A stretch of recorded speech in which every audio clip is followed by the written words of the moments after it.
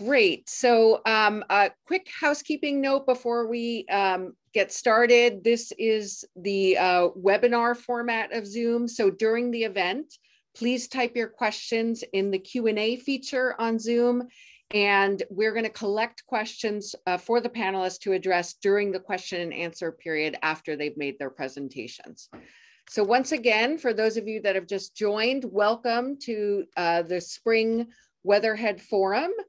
This is a special session of the Weatherhead Forum, and it's designed to, ordinarily we hold the forum to showcase the research and debates of the various units and affiliates of the Weatherhead Center for International Affairs at Harvard. But again, this is a special forum today, and sometimes we hold these special sessions on big topics, such as today's extremely timely session, which I'd like to note is being co-sponsored by the Fairbanks Center for Chinese Studies, their series on critical issues confronting China. So our topic today, as you know, is China, the US, and the new global order or orders.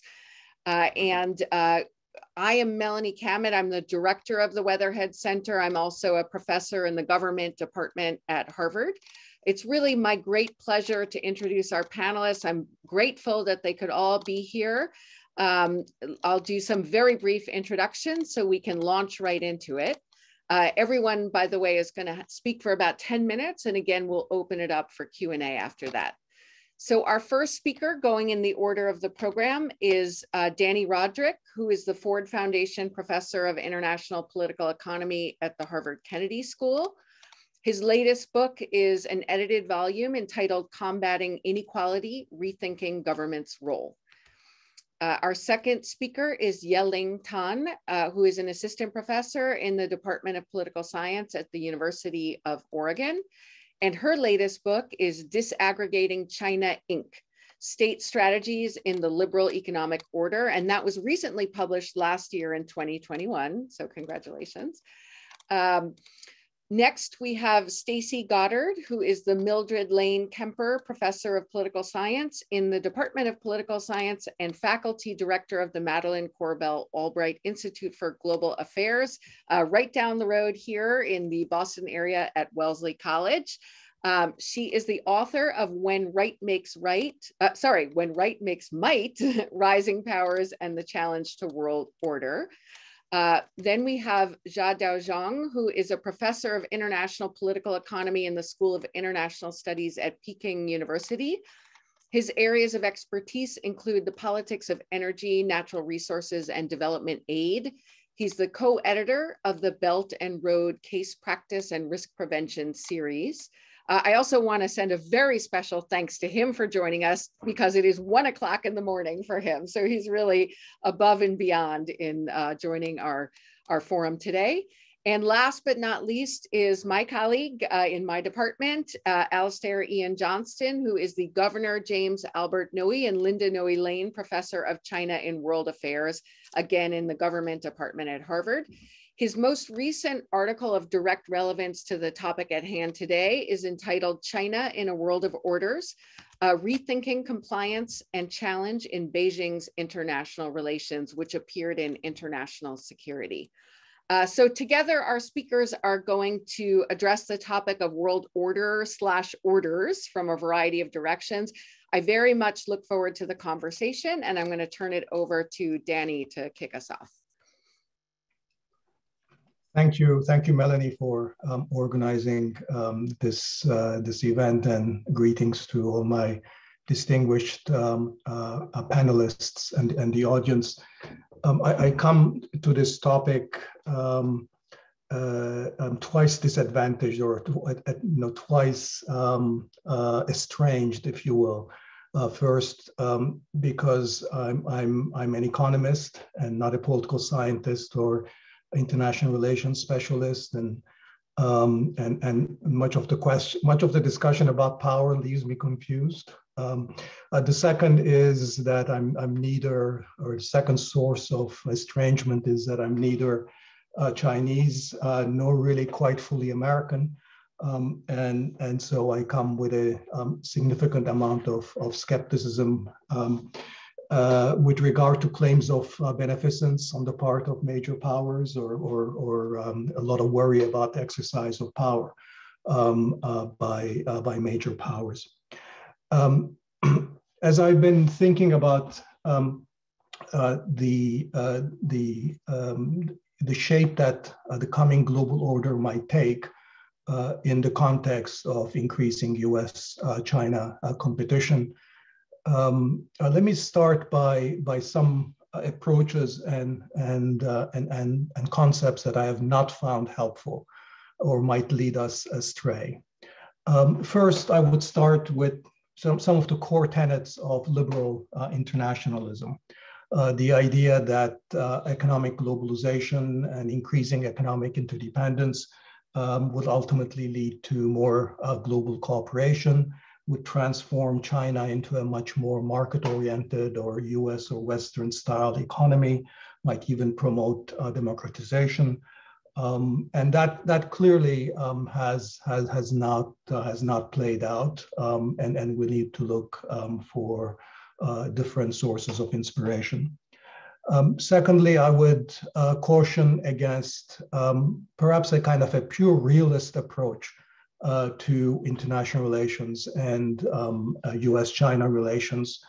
The idea that national security trumps essentially all other goals, including economic benefits, and together with other key features of a world, that is that the absence of a global enforcer and the presence of a lot of uncertainty, necessarily would make conflict the dominant feature of the relationship between great powers. I'll have more to say about why I think this is not a very helpful way of thinking.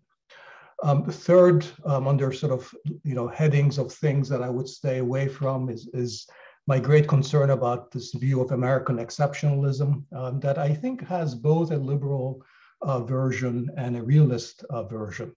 The liberal version being that US, because it's a benign power, makes good rules for the world, and that US power therefore is inherently good. The realist version, essentially, which I see a lot of in the Kennedy School, is the argument that the United States need to remain a global hegemon, and therefore must not allow China to become a major technological competitor, because a globally hegemonic United States is good for the world. That we don't, US does not have bad intentions. So I've been, the question that I have is really about thinking about these issues from different perspectives, the question about a different path that we can take. I would say that we must begin, as we think about alternatives, we must begin by accepting that China is going to retain both a decidedly different economic and political system, and also that China will definitely have strategic interests of its own that the United States and the rest of the world will have to accommodate. The question is whether this entails inevitable conflict with the West. I'd like to argue that perhaps not, and I want to make two main points in that direction. One that goes to the definition of national interests, and the other about the possibilities of a cooperative global order or structure. I think both points take us away from the kind of determinism that some of these other perspectives bring to this question, and suggest a certain malleability, a flexibility in terms of what is possible. So we have a lot of agency. First, with respect to national interests, while states may prioritize national security and survival above all else, as realists claim, I think there's a big gap between meeting that narrower objective and maximizing power. The US is secure from annihilation or invasion, even without a military presence around in the Asian continent. There are other conceptions of national interest that fall far short of an expansionist view of a US global power. The historian Stephen Wertheim, I think, has usefully argued that the expansionist vision of US foreign policy has always competed with a more restrained approach, which often in history has been misleadingly and dismissively labeled as isolationism. From China's perspective, I would say that China's territorial integrity also is likely to remain uncontested, even without the exercise of saber rattling or the projection of power vis-a-vis neighbors. I think beyond the baseline of national security, that we accept that the minimal requirements of national security and survival are in place, then the pursuit of power for its own sake is going to compete with other national goals, such as domestic economic prosperity, that will or might require much less emphasis on geopolitical dominance on the world stage. And this opens up space for very different conceptions of national interest. Concreteness, for example, just imagine how different US foreign policy would be if the dominant group shaping US foreign policy today was not the Washington national military national security complex, but instead it was, let's say, purely business interested in maximizing trade and investment, or alternatively mainstream workers interested in economic security and high wages, or for that matter, pacifists interested in having a world free of war. So there is a lot of space for thinking about sort of alternative conceptions of national interest that would move us beyond simply maximization of power. That's with respect to definitions of national interest. With respect to the system as a whole, I think it's true, as realists like to point out, that the world lacks an enforcer of rules. There is no world government to ensure that states would act in accordance with rules. This does make cooperation more difficult, but does not rule it out. We have evidence from a wide range of domains, from game theory to real world experience to lab experiments, social psychology, to suggest that reciprocity induces cooperation. A third-party enforcer, world government, is not necessarily required to elicit cooperative behavior in situations of repeated interactions. It is also true, again, as realists say, that uncertainty and the risk of misperceiving other states' intentions complicate prospects for international cooperation among great powers. But this problem, too, can be mitigated to some extent. In a recent essay, my Kennedy School colleague Steve Walt and I have argued that what might work here in the context of this uncertainty and mutual distrust is a kind of a meta regime or a framework that facilitates communication and encourages mutual justification of actions that could be possibly misinterpreted by the other side. The key here is to delineate areas where there are mutual gains and cooperation, and those areas are clear to both sides, from areas where such gains either do not exist or each state, for reasons of asymmetric information uncertainty, will want to act autonomously to protect its own interest. This kind of a meta regime would be agnostic about the specific rules to be applied in each issue area, but it would essentially try to achieve two objectives. One is to enhance communication among the parties and to clarify the reasons for disagreement. And secondly, to incentivize the states to respond in what sort of international lawyers call well-calibrated fashion, that is, to avoid inflicting unnecessary harm on others when they act independently to protect their own interests. And I think that kind of a framework might, in fact, over time build more trust and might enlarge the scope for cooperation. I think many people, realists in particular, are skeptical that creative institutional designs can make much of a difference.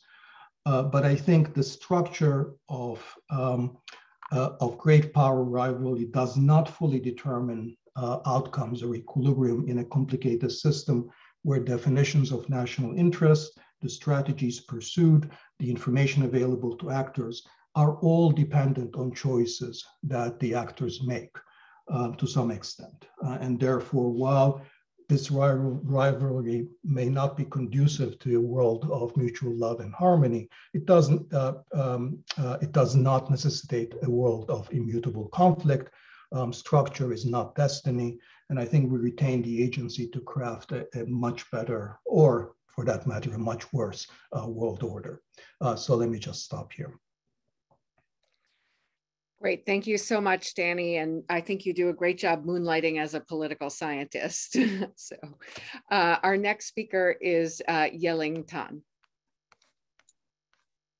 Thanks very much, Melanie. And thanks to the Weatherhead Center as well. It's a real honor to be here. And I have to say that as a former graduate student associate of the Weatherhead Center and a former student of Dani and Iain, it's really an extra pleasure for me to be taking part in this event. So let me just quickly share my slides. I just have one slide. Okay, so in my remarks today, I'm going to be focusing on the splintering or the fragmentation, as we might call it, of the global trading system into what we might call 3 different worlds of trade: a world of open international rules, a world of sovereignty first, and a world of competing coalitions. And the characteristics that make up each of these worlds are fairly straightforward.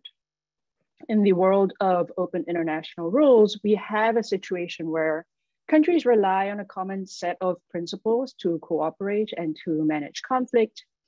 The World Trade Organization provides the main framework for multilateralism and is additionally supported by complementary international frameworks.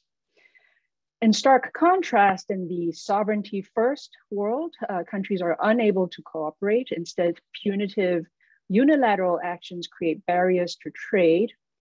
In many cases, these unilateral actions are driven by security and sovereignty concerns that may overshadow any broader considerations of potential economic gains from exchange. And in the third world of competing coalitions, we have select groups of countries that are cooperating, but doing so segregated by competing spheres. And these different blocks operate largely outside of the WTO. And so while we might have trade flows and economic cooperations moving fairly smoothly within a sphere, there's a lot more friction to economic exchange between the competing coalitions. I should note that I am drawing these different worlds, as I'm calling them, deliberately in rather stark terms to highlight differences. In reality, of course, there's going to be a lot more overlap in the various types of trade actions and relations existing in the world today. So since 2016, a lot of developments have taken place in all 3 types of trading worlds. Now, without making an exhaustive listing of all of the action that has taken place, I thought I would highlight some key developments. So in the world of open international rules, despite many of the problems that currently beset the WTO and the multilateral trading system, efforts at rulemaking are still continuing. So there have been a number of joint statement initiatives, for example, on very specific issues, such as trade facilitation, ongoing negotiations on fisheries and subsidies, efforts to achieve agreement on major issues related to e-commerce. Other WTO developments include negotiations on reducing domestic barriers to services trade, the launch of new initiatives related to trade and the environment, and so on. And at the same time, outside of the WTO, but complementary to WTO rules, there are larger trade agreements that cross different regions, such as the EU and Mercosur FTA, the Comprehensive and Progressive Trans-Pacific Partnership, or CPTPP, and a fairly new digital economy partnership agreement. Across many of these initiatives, it should be noted, progress is threatened by differences between the United States and China. This is the case, for example, in the fisheries and e-commerce negotiations. And of course, China's application to join the CPTPP is going to be a very difficult and contentious issue. Additionally, China's application to join the Digital Economy Partnership Agreement also raises questions over whether or not its domestic data governance regime is compatible with that of other countries. Now, while that's been going on at the same time, a lot of action has been taking place in the world of sovereignty first. There's been, of course, this trade war between the US and China, with both sides escalating their tariffs until the Phase 1 agreement at the end of 2019. Alongside that, we've seen in the technology sphere the imposition of export controls on Chinese companies, Huawei and ZTE, the placement of Huawei on the entity list, broader restrictions on the export of semiconductors to China. We've China's response of creating its own unreliable entity list. And although there are no companies on that list yet, there remains a threat that the Chinese government continues to be able to raise. China, of course, has also in recent years placed a number of export restrictions on individual countries. Notable examples such as the restrictions on Australian exports of wine, beef, copper, and so on. More recently, Lithuania's establishment of a Taiwan representative office has triggered a ban on its exports into China, as well as restrictions on the exports of goods containing parts that may have been made in Lithuania. So to continue the examples, the US has stepped up its investment screenings, not just of inbound investments from Chinese companies, but also of American outbound investments into Chinese companies. More restrictions may yet be placed through the America Competes Act, sometimes called the Anti-China Bill, where much of the legislation here reflects a sovereignty first logic, in the sense that the draft legislation is framed around the idea that American competitiveness needs to be enhanced, not necessarily for its own sake, but in order to outcompete a rising China. And finally, in the world of competing coalitions, we see efforts to pull various countries into different spheres. So in response to fears of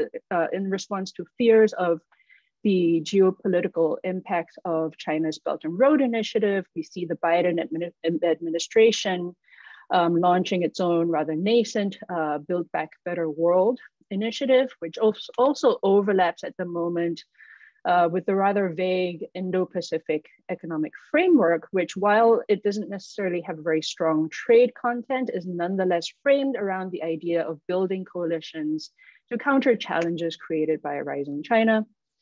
This is on top of previous efforts by the Trump administration to exclude Chinese telecommunications makers from 5G networks, and on top of a clause in the renegotiation of NAFTA to potentially terminate the newly termed USMCA if a partner signs an FTA with a non-market economy. And we also have the US-EU Trade and Technology Council, which, while focused on quite a broad range of transatlantic issues, also includes on its agenda the desire to come up with a common approach on contentious issues related to China. So as I mentioned, this is a non-exhaustive set of examples, and it's by no means an accounting exercise. It's meant to be illustrative. But I want to close off by taking a step back to look at the drivers of this splintering, this movement away from cooperation that's been mostly centered on open international rules towards these two other worlds. And here I'd have to say, in a sense, the world of sovereignty first and the world of competing coalitions really have more in common with each other than at first glance, in the sense that both are motivated by mercantilist approaches to trade. The notion that the economic expansion by one party necessarily will be at the expense of the welfare of another. And both are also motivated by a broader securitization of approaches to economic exchange. And as a result, represent a real shift away from the post-war principles of embedded liberalism and the later move towards neoliberalism. And the problem with this splintering is that these dynamics are very much self-reinforcing in each world. And so the question is, and the challenge is, as Dani pointed out in his remarks earlier, is about how to create a different set of dynamics that might be self-reinforcing to build momentum towards broader cooperation rather than towards this broader splintering. With that, I thank you very much. Thank you so much, Yeling Tan. And I'm going to turn to Stacie Goddard next. Thank you. Thank you, Melani. And I want to thank the Weatherhead Center again for this invitation. It really is an honor. I am a political scientist who studies revisionism and historical orders. So much like Dani Rodrik, I want to start off by saying that I'm not a China specialist like many of my colleagues. So I always kind of put it out there that, you know, if what I say contradicts with what they say, they are absolutely right. But I do want to talk a bit about revisionism and global order, and particularly try to bring an historical perspective to the questions we're talking about today. And what I really want to focus in on is the United States policy of institutional engagement that it developed in the 1990s as a way to preserve the liberal global order. And the reason I want to draw attention to this is really there's been kind of a flourishing of recent articles really critiquing this strategy and really pointing to the strategy of institutional engagement as the reason we're at this moment of revisionism that we see today. And by revisionism, I'm simply referring to attempts to challenge the status quo of the liberal global order. I probably don't need to go into much detail about examples from Russia at the present moment, but one of the things I want to point out is the way in which Putin, for example, has increasingly framed Russia's actions as resistance to and alternatives to the global order. And others point, for example, to the way China has acted in the South China Seas or its creation of different economic institutions, as my colleague Iain pointed out, as attempts not simply to form complementary institutions, but also to engage in a fragmentation of the global order. And as I mentioned, this is a moment that critics have really seized on this to critique US foreign policy, not just in the present, but in the past. And really using this as evidence that the United States should never have adopted a strategy of institutional engagement in the 1990s, a strategy of really bringing in potential revisionists into the global order in hopes that this would stymie revisionist efforts. As a matter of fact, in a recent foreign affairs piece, John Mearsheimer at the University of Chicago calls these actions the most consequential strategic blunder that the United States has made pretty much in its history. So this is a pretty substantial claim. And what I want to do today is really just make three points using this historical record on revisionism and historical global orders. First, I'm going to give a little ground to the critics. There is an extent to which they're correct.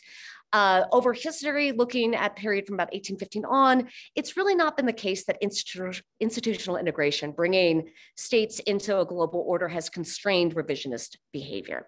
So to that extent, they are correct. But what the critics miss, and this is my second point, is that while institutions may not stop revisionism in its tracks, they do channel revisionist strategies. And in particular, by incorporating potential revisionists into institutions, this can often make violent revisionist strategies less likely. And I want to conclude on what this says about revisionism and contemporary orders.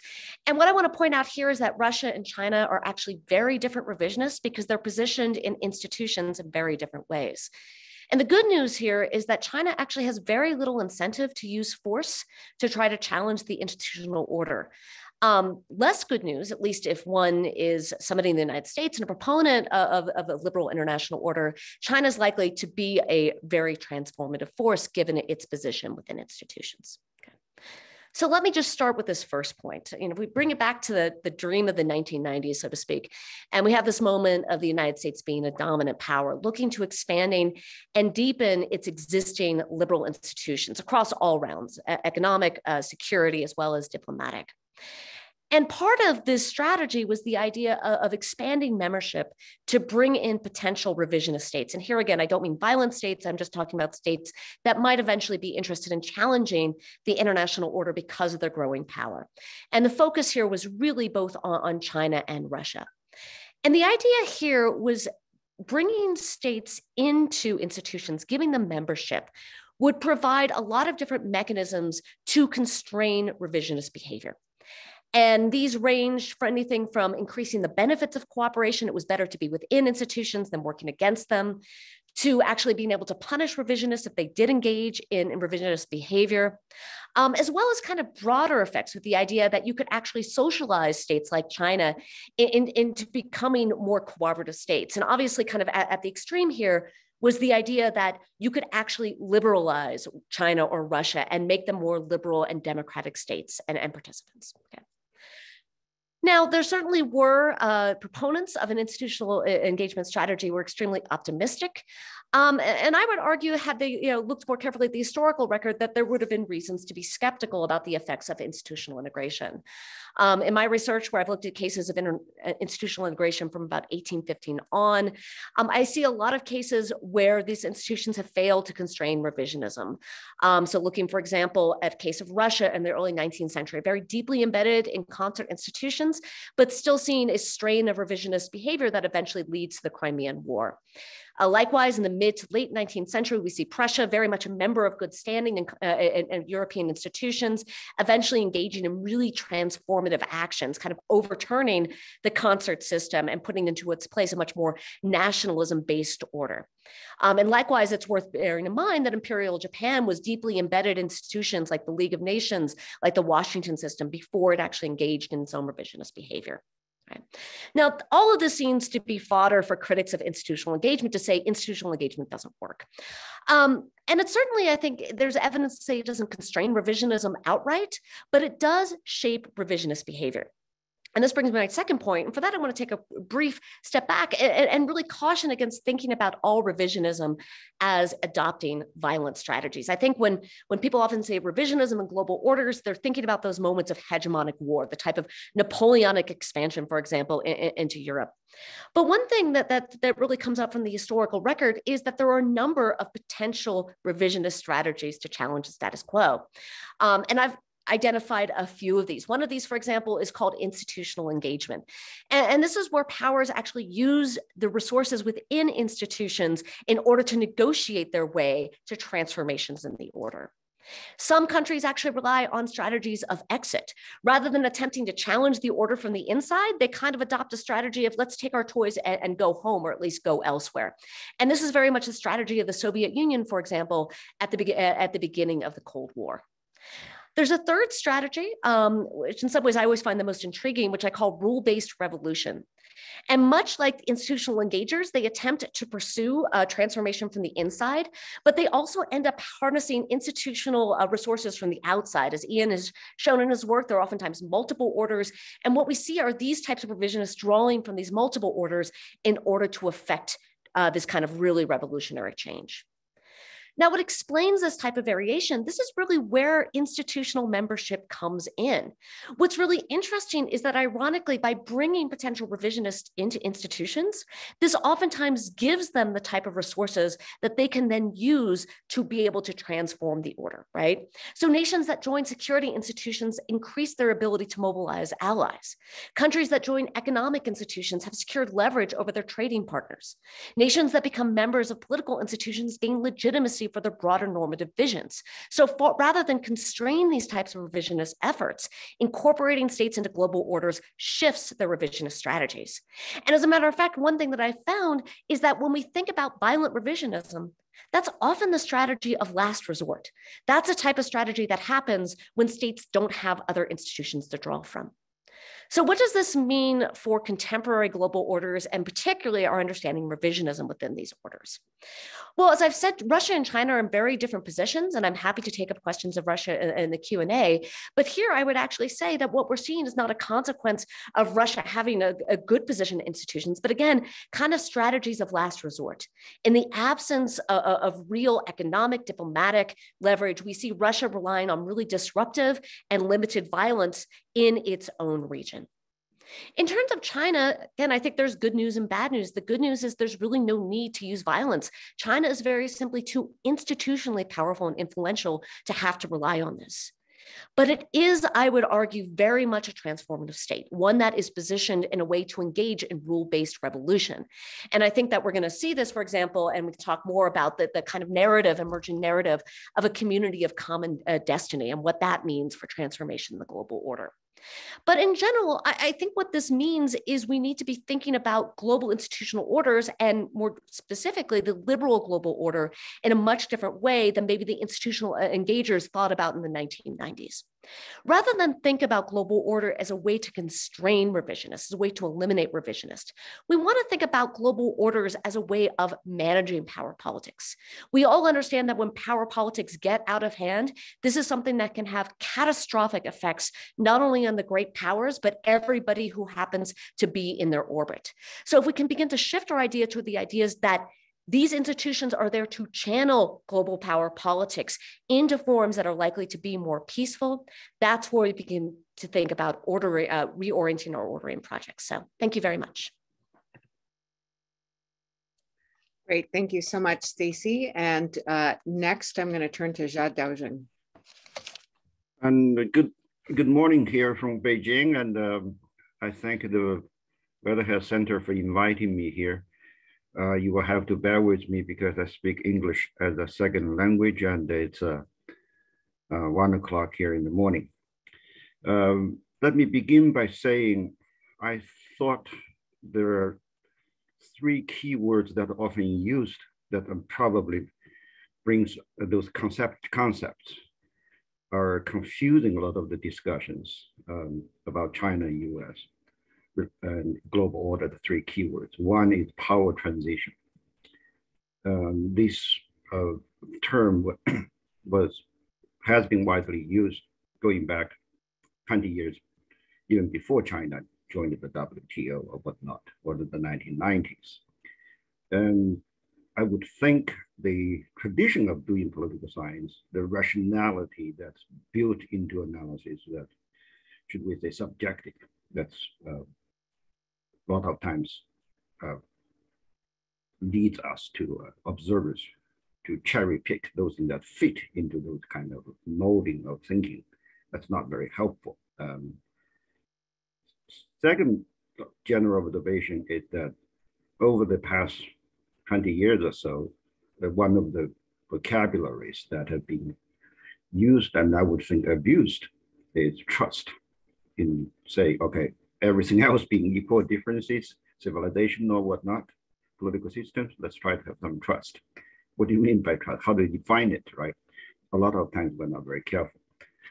A third general observation is this idea of rules-based order. Here in Asia, people don't, not just Chinese, when you listen to the Southeast Asians, in particular, they organize, they put together institutions like Association of Southeast Asian Nations. The ASEAN, in turn, organizes regional security forums. These forums are usually laughed at being talking shops, but no, they're not talking shops. They're extremely important pillar of building order. What's that order? That order is, the fundamental principle is that no more Vietnam, meaning we are not going to have another war in the region that involves so-called great power rivalry. The Vietnam War, and also by extension, the war that involved Cambodia and Laos, is just too painful. And it's so many dimensional diplomacy and engage everyone. So those are the 3 general observations. Instead, we talk about rules are important, but rules-based the community. Now the community is not based on some kind of preconceived notion of what is morally superior, the right, the order, right? But there is that dimension of the meaning there. Again, it talks about taking in each other simply because we are in the neighborhood, we are in the community. It's a more geographical term. And then let's try to find commonalities. Now let me move on to some topics about US-China relations. Fortunately or unfortunately, I would think, or unfortunately, today in China, in American circles that study China, it's not, the whole idea of the geography of China is still not very settled. Very few people use the term China proper that goes back to colonial age. But when it comes to issues that come up, drive everyday tension and that lead to some observers say China is revisionist or challenging order, it goes back like Taiwan. Earlier there was a mentioning of Lithuania. For us here in Beijing or in China, Nixon came, and that's premised on two key points. One is that the US accepted the Chinese political system. If you are not going to reestablish diplomatic ties if you don't accept the system, right? And second, the US was going to subscribe to the notion of a one China principle, 一个中国的原则. Now, of course, over the years, there has been a convenience of selective vocabulary. American diplomats never talk about the one China principle. They talk about the one China policy. One China policy is what Zhou Enlai explicitly rejected. That would imply a one China, one Taiwan, or one China, one ROC, one PRC. But in any case, we managed to survive. And those are serious issues. And those issues do not have to do with the political party or ideology that you can call it civilizational or nationalistic, nation-based, should I put it that way. Now, I know Iain is going to talk more about this. When people say that China has been trying to set up an alternative order, you try to take a period off about the only thing I would think that can credibly amount to some sort of evidence is the creation of the AIIB, the Asian Infrastructure Investment Bank. And now it's almost 10 years in the running, and how the bank functions, people have a way of judging it. So we can talk about, I can answer questions about South China Sea later on in the discussion. But let me move on to a third point I was prepared to say. Now, what is China about?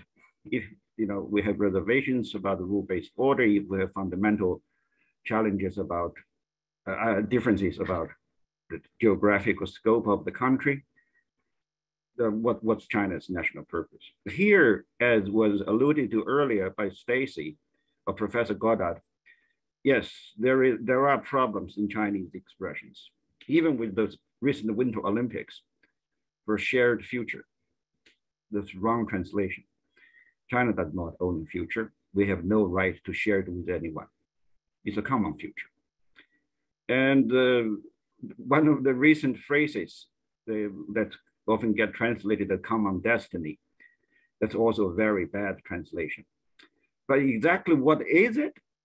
Of course, how and why you have so many white people who speak English, who have, such a depth of civilization, you cannot, still after all these many years, you cannot put out a proper translation. That's not my answer. But personally, I would think in terms of national purpose, another expression in English can probably stand the test of time.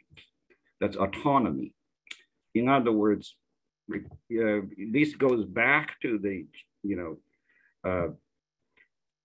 late Qin dynasty. It goes back to Sun Yat-sen, and certainly after Sun Yat-sen, the Communist Party.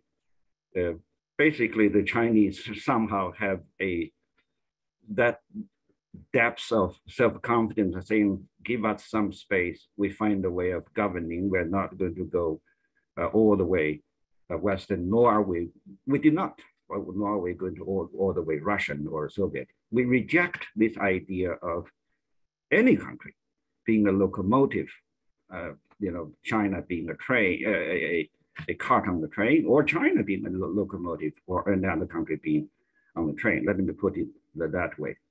But certainly China, in terms of Chinese government policies or bureaucrats' behaviors, there is a credibility problem. They are not very good at articulating this or making themselves convincing. Certainly, I don't think I hope as a scholar I made a bit of a contribution. I understand my time is quickly up. What about the US in Asia? The US has played a very positively contributing role, especially during in the wake of World War II. And although it's controversial and politically probably incorrect for many Chinese, the public acknowledge that. But the US has played a very enabling role. But then the next question is, should the US be dictating what the future is? It goes back to what I said about autonomy. That's probably where some of the friction is. Will have to be a little bit, we'll have to continue with some friction, but I don't see the conflict as inevitable at all. Now, let me make 3 quick points about everyday US-China relations, then I stop. It's a bit of a bewilderment to us why and how, when the US resolved its trade dispute with Japan, you ended with inviting Japanese companies to the US to create job and wealth in the United States. But this time around, you rejected. Is there something deeper here? Because you are talking about middle-class centered whatever economic policy. You would even, Chinese or whoever that goes into the US, that's subject to US laws and regulations. But instead, America has been such a powerful and self-confident country that in every way talking about rejecting Chinese influence. This is a bewilderment to us, and probably a bit of revisionism, rethinking about the 1990s of the US as well. And secondly, it's that the BRI, I think the contribution it makes is that it's very much like when Nixon came to China. There were a lot of promises. What I'm really trying to say, it's not an alternative order. It's an invitation, open invitation. It depends on the partners that in one way or another, one shape or another. We can discuss more later on. The last point is that I'm a scholar, but I would think that to further this sort of discussions, it would be useful to bear in mind what Mr. Xi said when he was a vice president on a trip to Mexico City. He said, well, today China is not exporting revolution, it's not exporting poverty. Why is it that China is viewed as a threat outside of the country, right? That question is not necessarily just for outsiders. That question should be asked to Chinese scholars as well as the diplomats, especially diplomats as well. Let me stop here. Thank you very much. Great, thank you so much. And not only is your English as a second language impeccable, it is impeccable at 2 o'clock in the morning. So quite impressive. Last but not least, I'm going to turn to Iain Johnston. Thanks very much, Melanie. I'm just sharing screen here. Can everybody see that? Yes. Okay, great. Well, thanks very much for the opportunity to chat, to give a presentation here, and I learned a lot from some terrific insights from my colleagues. And I think what I'm about to talk about it resonates, or you can find bits of resonance in each of their talks. So what I want to do is compare the officially articulated visions of world order in the United States and in China.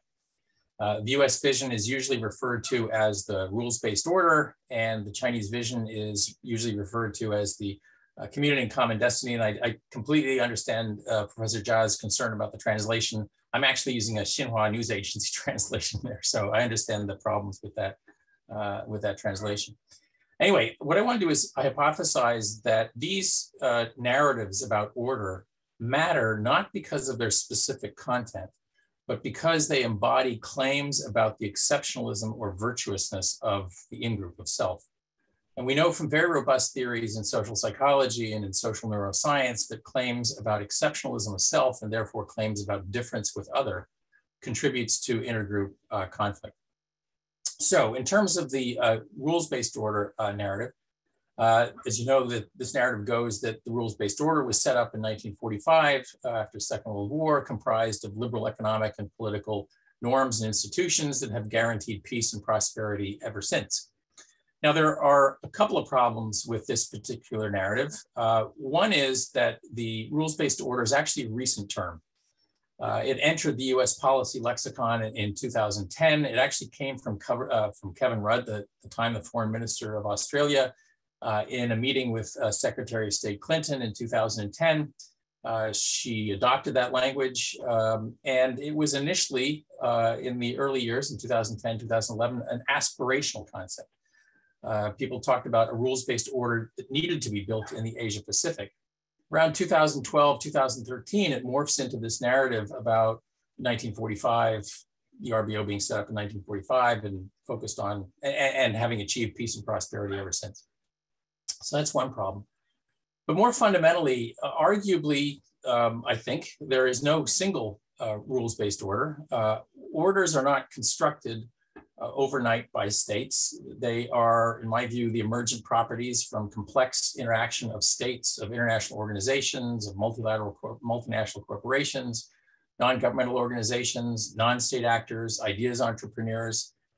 And these emergent properties vary across functional domains. They can embody sometimes contradictory norms and institutions. And I'll give two extreme examples of different orders that exist simultaneously. The most important order, in my view, is what I would call the constitutive order. And these are the norms and institutions that constitute nation states as the primary actors in the system. So these are the norms and institutions like sovereignty and territoriality. And these are embodied in the United Nations, for instance. The PRC loves this order. The US loves this order. All states love this order because without this order, states wouldn't exist as states. So to use one term out of international relations, it provides, in a sense, ontological security, this particular order. At the other extreme, arguably, is what could be called perhaps the political development order that constrains how states treat political groups within their borders. And this order has stressed individual political rights, and over time has included rights specific to certain social groups, to women, to children, to the disabled, and to ethnic minorities. And increasingly over time, this order has justified humanitarian intervention into sovereign states. The norms of this order are therefore in considerable tension with the constitutive order, and the constitutive order's stress on sovereignty and non-interference.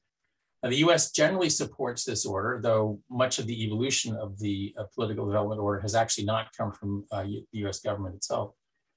China opposes much of this order and has worked for decades to dilute or obstruct any features of this order that might threaten the rule of the Communist Party. Now, the existence of multiple orders with contradictory norms and practices suggests that the common binary that is used in policy discourse, as well as to some degree in international relations discourse of a status quo state versus a revisionist state, is not a particularly useful concept at the systemic level. Who's a revisionist, who's a status quo state really only shows up at the level of these different orders. So a state may be more or less status quo in one order, but revisionist in another. And the following couple of slides kind of embody, it seems to me, that this complexity. People can see this, I hope. So if you imagine a world in which the rising power is a purely revisionist state and the hegemonic state is a purely status quo state, what you'd expect to see is norms and institutions that the hegemon supports being opposed by the rising power. And what you'd expect to see is any norms and institutions that the rising power proposes or appears to be pushing forward should be opposed by the hegemon. So in a sense, you should see kind of distribution of norms and institutions across this, this axis. But what does reality look like? So what I did was I kind of just sat down and wrote down a bunch of norms and institutions that cut across economic order, finance, arms control, human rights. And you get a distribution of norms and institutions that does not look at all like the distribution one would expect if the world was comprised of status quo versus revisionist states. There's lots of norms and institutions that the United States and China both support. There's lots of norms and institutions that the United States and China both oppose. There are some institutions and norms that the United States opposes that China supports, and some norms and institutions that the US supports and China opposes. Now, this is a very crude categorization. I'm not talking about the reasons why they support or oppose, or the level, the degree to which they support or oppose. But it does suggest that the distribution of norms and institutions in the international system, it's not obvious, in a sense, looking at this distribution, who's the status quo power and who is the revisionist power. So these are some problems in the rules-based order narrative. What about the community common destiny order concept that the PRC has developed? So the PRC's concept of order was developed under Xi Jinping, and it's largely aspirational. It describes what the order should look like, but it's, I would argue, is kind of conceptually incoherent or contradictory, or it's kind of a kitchen sink collection of ideas that blends everything from kind of traditional Westphalian concepts such as the 5 principles of peaceful coexistence, with enhancing the role of the United Nations, with references to traditional Confucian platitudes, with liberal notions of economic interdependence, with notions of kind of global ecological consciousness, with standard realpolitik ideas about the defense of national interest. Despite the packaging, much of this is actually not new. The 5 principles of peaceful coexistence go back to the early 1950s. And core elements of the community common destiny idea reinforce China's longstanding support for sovereignty-centric constitutive order, and reinforce China's longstanding opposition to the political development order and the potential challenge to the CCP's monopoly on rule. However, despite these differences in content, the two visions of order may actually have a similar unintended effect, namely contributing to a notion of in-group exceptionalism that also constitutes out-group denigration. So there's a very powerful theory in the political psychology called social identity theory. Basically, it tells us that those who most strongly believe in an in-group's virtuousness are primed to denigrate outgroups and to view the outgroup, therefore, as less virtuous, as a potential threat, and therefore requiring vigilance or coercion to deal with. This in-group exceptionalism is almost always related to an inability to empathize, a tendency to simplify the motives of the other, and in worst cases, the dehumanization or partial dehumanization of outgroups. So where is the exceptionalism embedded in the rules-based order narrative?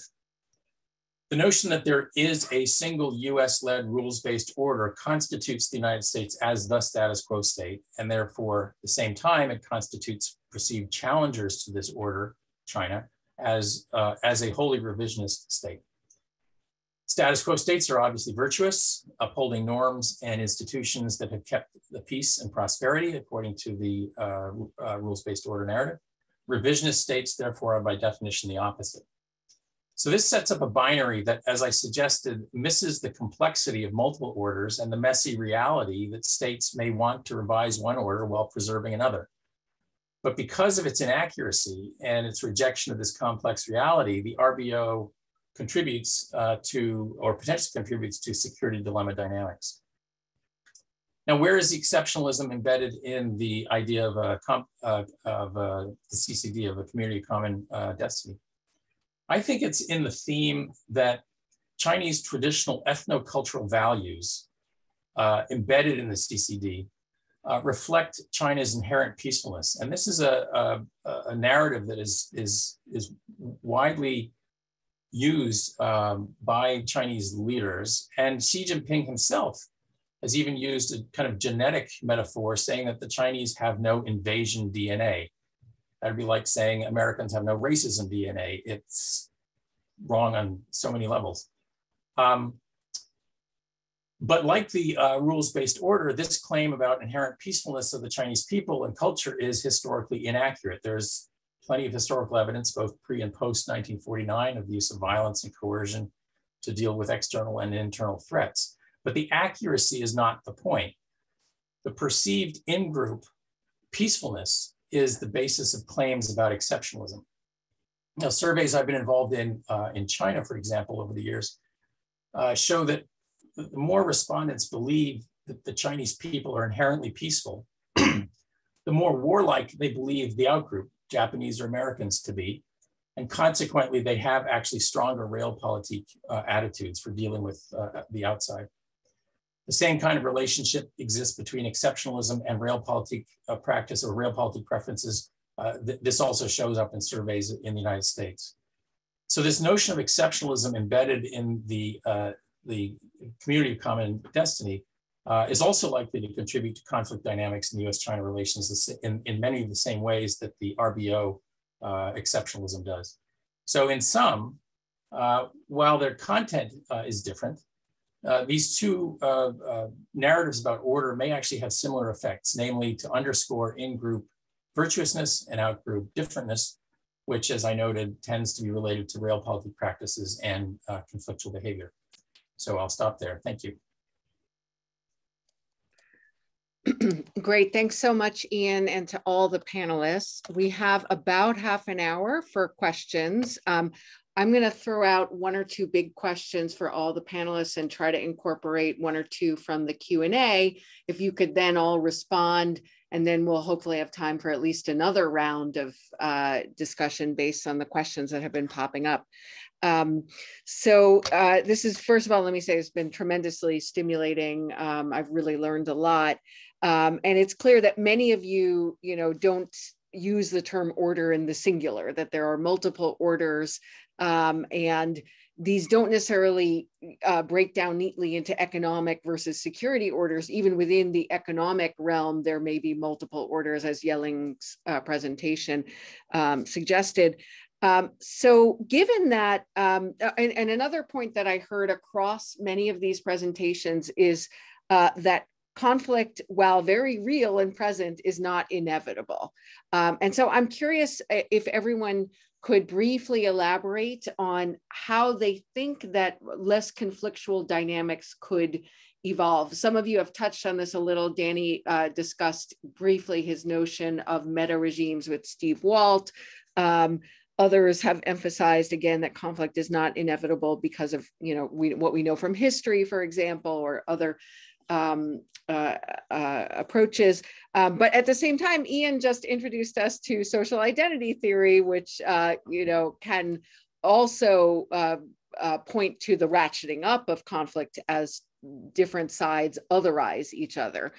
So I wonder if we could comment on how we might go from the dynamics playing out in these different orders to a less conflictual set of dynamics. And I think that set of questions dovetails nicely with some of the other questions that have appeared in the chat about, for example, whether there's a precedent in the US criticizing Chinese expansionist policies in Asia, given the adoption of the Monroe Doctrine in the 19th century.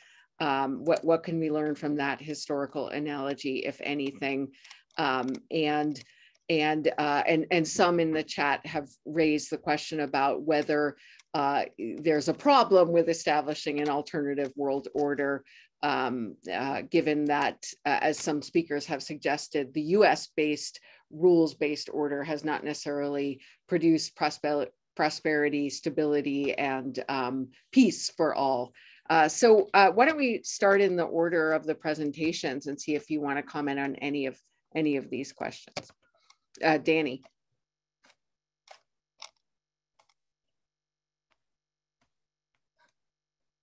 I think you're muted. And no matter how many times you use Zoom, you never get used to this. I guess it's better than the other era where you're talking to your son and reprimand him while you're live on Zoom. But I think you're right, Melanie, that there was this dual theme of both that we need to think of multiple orders with very different rules, some much more cooperative and involving sort of deeper set of rules, and others much thinner and giving much more room to the national, or showing much greater deference to national sovereignty. And the second big theme that conflict is not inevitable. I mean, I heard that basically in all of the participants.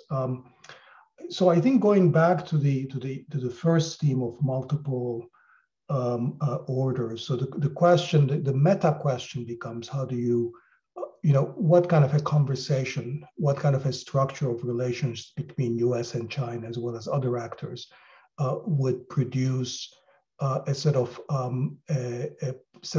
parallel orders that do not create a negative self-reinforcing dynamic. And of course, the kind of dynamic that is probably the most worrisome is where sort of, the kind of, a search for a maximalist conception of national security translates into a kind of a search for military dominance, and this kind of geopolitical issue shadows all other orders, so that like economic interdependence becomes weaponized to the extreme in the for national foreign policy goals and national security objectives, and therefore essentially, whatever starts out as multiple orders collapses into a kind of one big competition for power and potentially sort of military conflict. And the other dynamic, so that's the dynamic we want to avoid. The positive dynamic is where we start with the notion that that there are differences in the internal organization of these societies. That the United States understands that the Chinese economy, for example, is not going to become like the US economy. So that, for example, in a lot of domains, such as trade and investment, it gives up the search for deep economic integration, sort of, or holds these supposed WTO rules on top of, over the head of China, saying that you have to abide by these kinds of rules because this is what a liberal international trade and investment order requires. And the U.S. is willing to accept that, that there's going to have to be much greater sphere of autonomy and maneuver for China to construct its own economic order that differs. That might well mean a much thinner set of international agreements on trade and investment. But that the US starts with that understanding. I think maybe the security equivalent of that might be that China will exercise a certain amount of regional power in Asia without necessarily invading other countries or exercising military force. So what the exact national security or the geopolitical equivalent of that is, I would leave to IR scholars. So there's a certain amount of deference on the part of the US to Chinese preferences in terms of the rules with respect to China is running its economic and trade relationships. I think by the same token, I think China would have to understand that, in the economics, there are both economic and national security and technological considerations for why the US might want to keep out Chinese firms outside the US market. The economic argument might be, although that's largely water under the bridge, that too many American communities are hurt very deeply by a very sudden spike of exports from China. Although, as I said, this is probably water under the bridge. So there's a certain amount of protection might have been legitimate. But more broadly in the area of telecoms and various sort of high-tech areas, that there is a legitimate reason for the United States to want to keep some Chinese firms from investing in the United States. And I think that a proper relationship would structure this conversation where the United States is able to explain what exactly the national security motive for keeping Chinese firms out of the United States is, without externalizing this motive and internationalizing it. So in my book, it would be okay. It's okay for the US to keep Huawei out of the US on the grounds of legitimate worries about technology and espionage.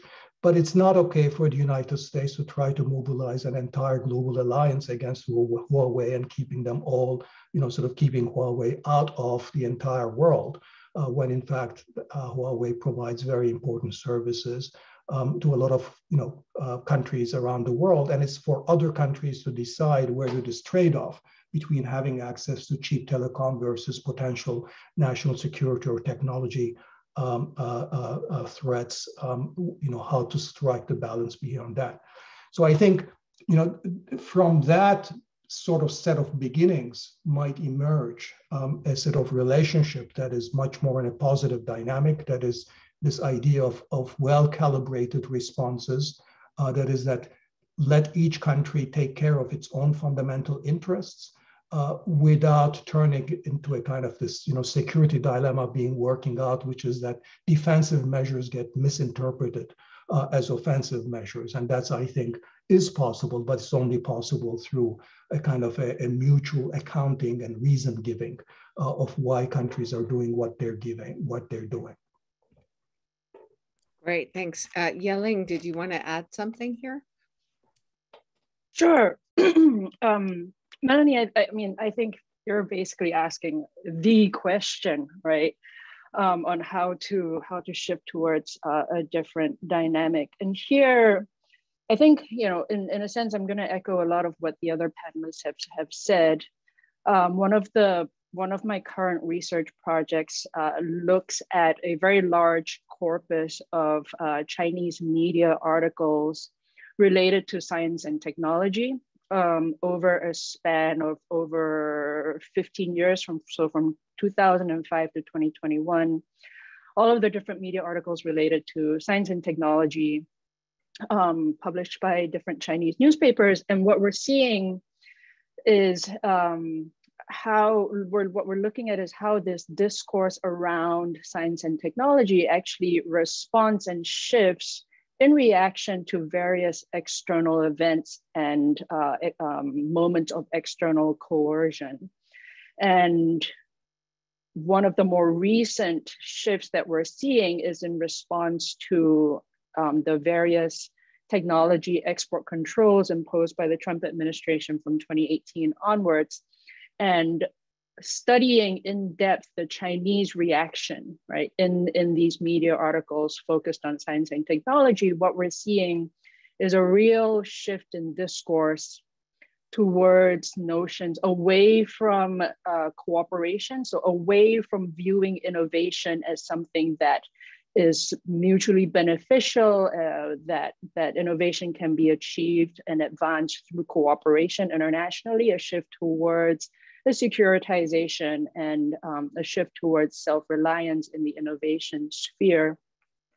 And what we're seeing is basically a social updating on the part of the Chinese policy system over how they understand the nature of science and technology and the role that cooperation plays in terms of advancing the Chinese economy or strengthening the Chinese nation. And so this relates, I think, quite strongly to what Iain was talking about in the sense that we need to look at social psychology literature to understand how differences emerge and become entrenched in terms of the mutual perceptions of two different parties. And what we're finding in this research and looking at the newspaper articles is that it's very difficult to unravel a shift away from open cooperation towards closed innovation once it happens, because the updating that's happening on the side of each party is not purely rational. It's not purely a measurement of costs and benefits. If it was purely that, what we could do, right, as a policy response is to try and shift the balance of costs and benefits. The problem is that the updating is also social, and so it's about perceptions. And so then the question is, how do we shift those perceptions away from this sort of mutual disengagement and a securitization towards one of cooperation? One way I think would be to look for ways to reset the understanding of the relationship, right? So some of what Dani has suggested, I think might be quite useful, right? To go back to the most basic principles that both sides can agree on, if it might entail or require a thinner version of globalization, it might nevertheless be worth it, right? If it shifts both parties towards a different dynamic, one of mutually reinforcing cooperation rather than splintering and spiraling into a lack of cooperation. I think the ways in which countries apply their policies really matter in how these policies are perceived. When these policies are implemented and in the form of targeting, right, that generates in-group, out-group dynamics that are not helpful. When policies are implemented and framed as a way of we're implementing existing policies on an even-handed basis, right? So any company that violates the United States rules will be punished according to United States laws. That's very different from a framing of targeting. So I think that needs to shift as well. Great, Stacie. And thank you for these wonderful questions. And I think I'm just going to amplify a lot of what my colleagues have said here. Obviously, I think all of us are working with the idea that there are multiple orders. To go to Iain's point, what I think is important is even though there might be a reality of multiple orders, certainly at least since the 1990s, the United States has really developed a strong narrative of a singular global order. And I think that's important not only for the ways in which the United States has understood attempts to kind of build a diversity of orders and governance systems, but also for the ways in which the United States has kind of enacted its own order, right? So whether or not we're thinking about the WTO and the deepening and expansion of that order in the 1990s, similarly about, for example, the deepening expansion of things like the proliferation order, right? There's a kind of this movement towards almost a very rigid order that kind of denies a certain amount of pluralism of interests and positions. And this actually brings me to the point about the question of conflict. I don't think conflict is inevitable, but to kind of speak from the US side in particular, I think a lot of this hinges on the United States' ability to begin to recognize that it can both, to be clear, hold on to liberal principles and accept a plurality of orders. And actually, Melanie, I can't help, because you actually brought up the Monroe Doctrine.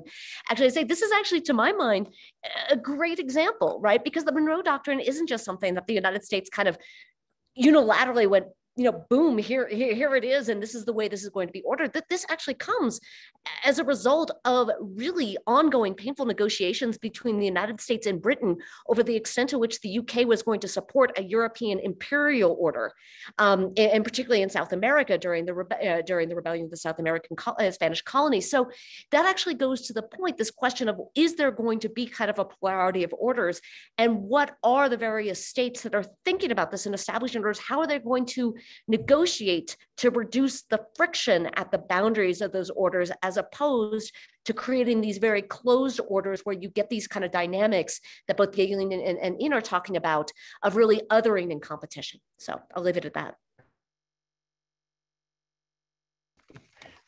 Okay, I'm going to turn it over to Daojiong if you have anything you want to add, and Iain, and then I've got another round of quick questions to wrap things up. All right. Why conflict is not inevitable? The cost is known because we are both nuclear armed states. But more importantly, Chinese, no matter how you translate or no matter how you summarize, as I observe it, we don't reject the notion of hegemonic stability. If it's not the US being the hegemon, somebody else has to be the hegemon. And hegemons, very much like the patriarch of a large family. Its role is controversial, it's not satisfied itself, and there are arguments. And also, if you observe the nuance of Chinese policy or policy debates, we do. I think that it's not just here in China, on the U.S. side of any country, you make a difference between style and substance. A lot of times, the reaction, especially that gets into the media, or is reaction to style, but not necessarily to the substance. Speaking of which, I would think one of these, that does not lead to conflict. It's just something that came to my mind. In addition to what I said about we don't understand here why you wanted Japan to be part of your wealth creation as part of the trade, well, now this time you reject. Another thing we don't quite understand is why the US started to take on the pharmaceutical supply chains, because China did not do anything to tamper with that. Also because the biotechnology, yes, it can have military applications, but first and foremost is medical, for medical use. And how and why the US seems to be taking on Chinese biotech companies. Huawei, yeah, that's understandable. All right, it's a prestige, it makes money, Huawei made use of your talents. But with, my goodness, biotech. So those are the kind of things that may eventually create some gathering mass and say, what is the US?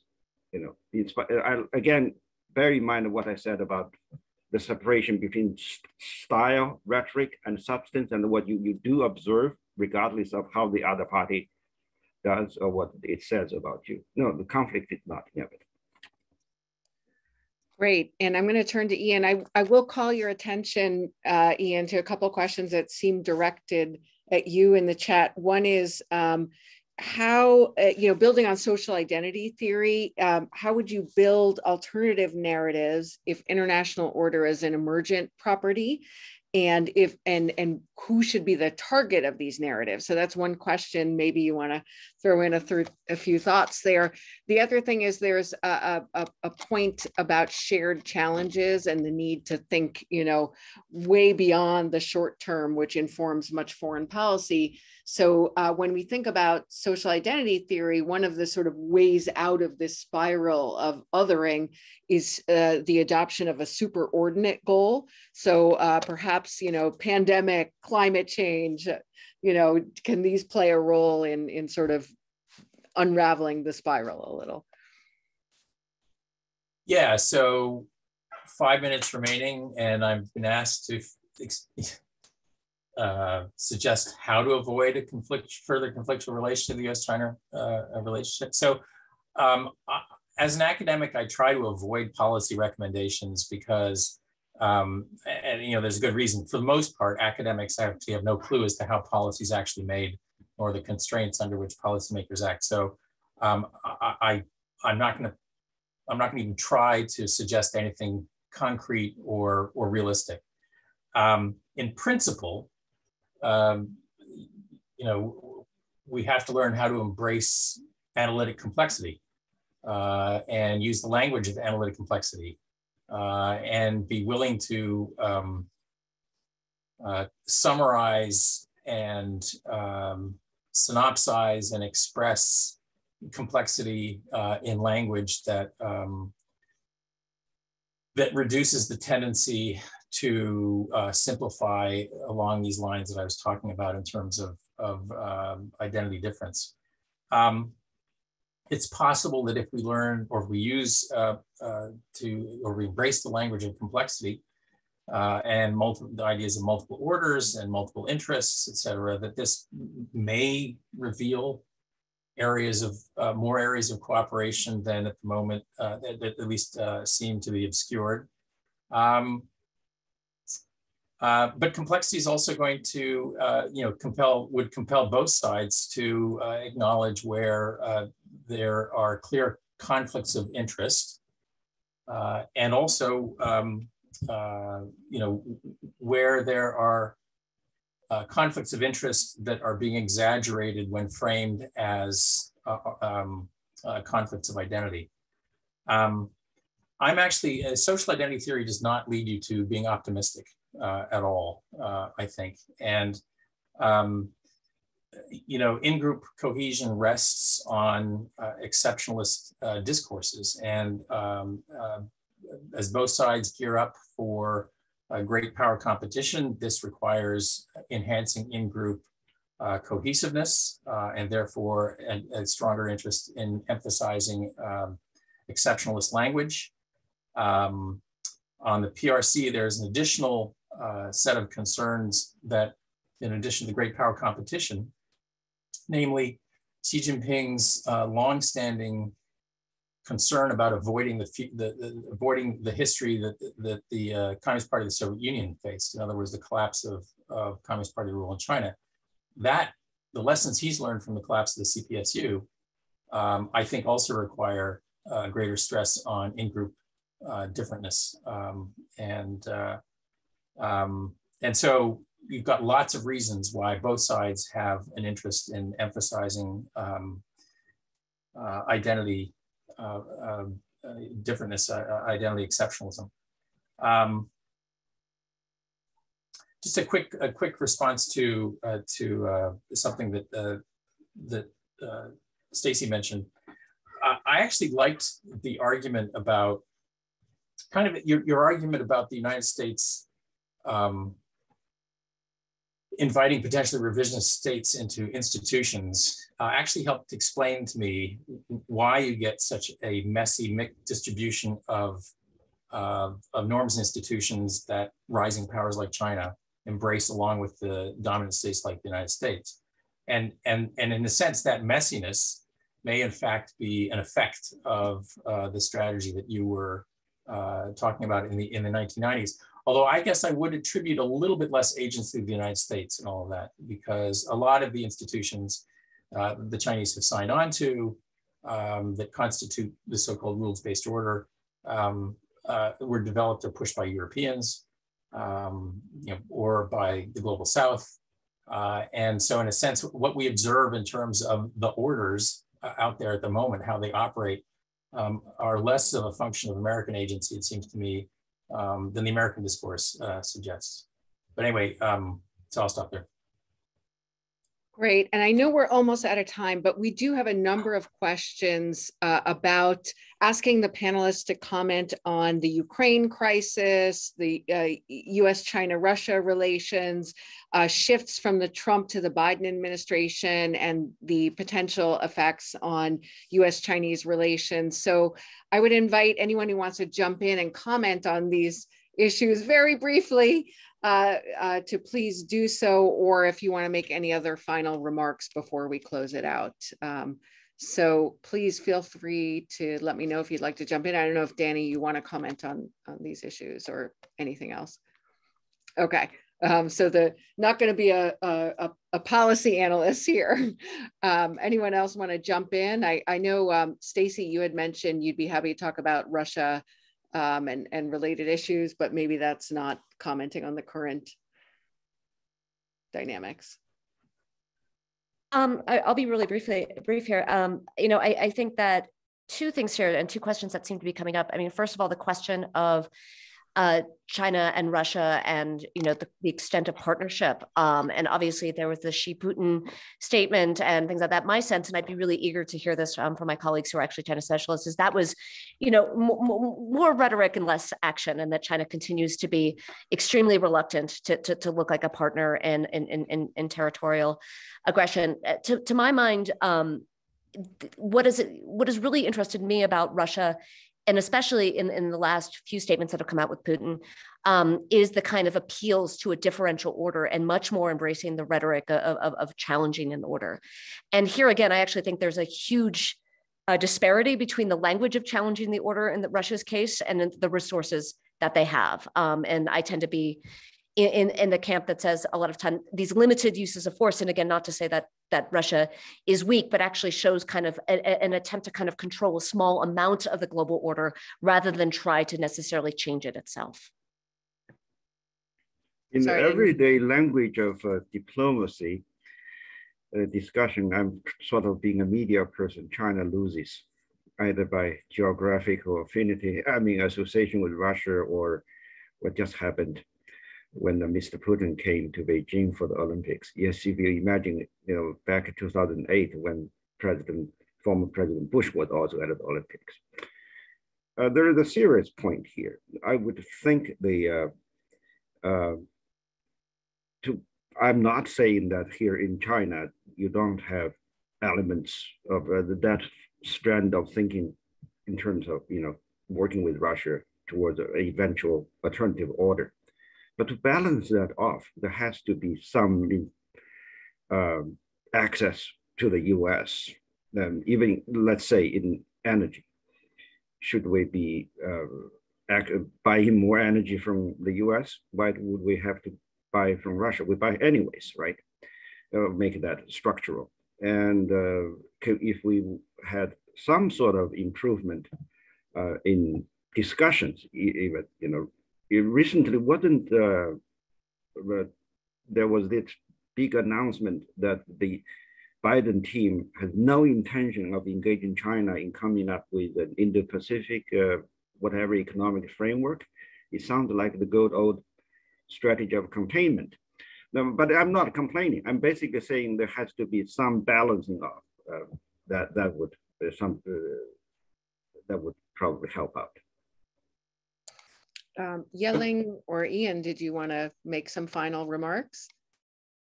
Yeah, Yeling, go ahead. Great. Oh. Okay, Iain, the floor is yours. Yeah. So actually, I just wanted to take a stab at the question about the Trump to Biden transition. I'm not entirely sure what the question was, but what's interesting about the discourse about order under Trump was that there was a little less frequent use, actually a lot less frequent use of the term rules-based order in the Trump administration than under the Biden administration. So the Biden administration, I mean, every second statement coming out of Lincoln is something about the rules-based order. So it's used much more frequently by the Biden administration. The Trump administration used the term revisionist more frequently than the Biden administration has. I think that the net effect is probably similar. In other words, whether you focus on the term rules-based order or you focus on the term China as a revisionist, it still is creating this binary of an exceptionalism on the one hand, of a US exceptionalism versus a Chinese exceptionalism. I think the risk, though, is that post-2024, if we look at the list of potential Republican candidates, if the Trump wing captures the presidency, I think there's a risk of the exceptionalism discourse heading off in very dark directions. Given the racial resentment that the Trump wing feeds off of. Pompeo most recently said something along the lines that the United States should seek to, in a sense, to hive off the Russian people from the Russian regime in order to gear up to deal with China. The implication being that you could hive off the Russian people. And why? Because he said they have a European outlook, which strikes me as a kind of a code word for a European / Anglo-American / white Christian outlook. The same language used by this German Navy chief who just resigned for basically saying, we should be luring the Russians onto our side to deal with China because the Russians are a Christian nation. I think you're going to see a lot more of that kind of discourse towards China after 2024. And that not, of course, only puts Chinese Americans in a difficult position, but it's also more likely to feed into an ethno-nationalist discourse in China, where Xi Jinping, for example, well, actually not just Xi Jinping, but the Communist Party in general, consistently blurs the distinction between ethnicity and nationality, implying that ethnic Chinese around the world have a responsibility to contribute to China's rejuvenation, right? Regardless of nationality, which puts ethnic Chinese Americans, Australian Americans, Australian Chinese or Canadian Chinese, extraordinarily difficult position. And one can imagine post-2024, a much more kind of malevolent focus in the United States on the ethnic Chinese community,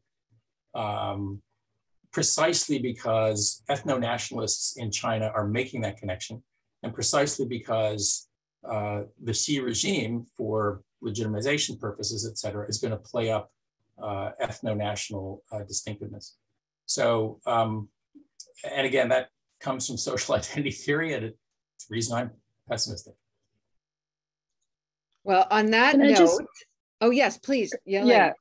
So sorry, I was triggered by Iain's comments to share something. So, you know, as someone who is neither from the United States nor from China, I think that Iain's comments right at the end there were spot on. And something I didn't mention earlier when talking about these different, you know, competing coalitions is how countries outside of this US-China binary feel or perceive this ongoing division between the two great powers. And, you know, many of the countries that say the United States might be trying to pull into its coalition have no interest in being in one coalition versus another, right? So the danger of this discourse and where it might be headed in the future is that it puts a lot of people from third nations in a very, very difficult position of being asked to choose in a very simplified, you know, almost tribal dichotomy of, are you in this camp or are you in a different camp? And that's ignores the you know, interests of these countries. They have their own foreign policy, they have their own ways of viewing the world, and really downplays, you know, kind of the diversity of interest in the rest of the world, right? And it's all being overshadowed by this very, very simplified discourse that's emerging of, you know, are you on this side or are you on the other side? Mm-hmm. Great. Well, thank you, Yeling. Thanks to all the panelists. I learned a tremendous amount from the panel. I'm really grateful for all of you joining us and sharing your wisdom from near and very far. And thank you again.